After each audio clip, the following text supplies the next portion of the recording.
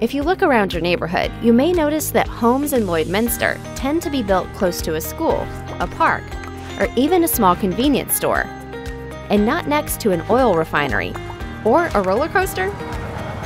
Part of the reason your neighborhood looks the way it does and has the things you love is because of the land use bylaw.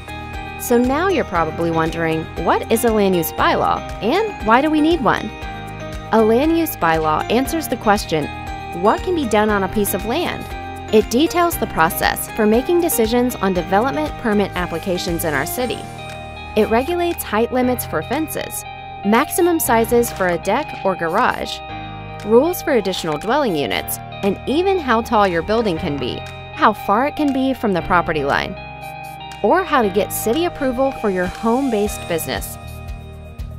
Basically, it guides the look, feel, and shape of the city while supporting growth and economic development from each neighborhood to each city block, to each home and business in Lloydminster. The land use bylaw does this by dividing all parcels of land into districts like residential, commercial, and industrial, just to name a few. These rules and regulations are the tools that shape how our city forms and how it will grow in the future. Now that we've introduced the land use bylaw, you may be asking, how does the land use bylaw affect me? The land use bylaw doesn't only affect big citywide decisions, it affects every home and business in Lloydminster.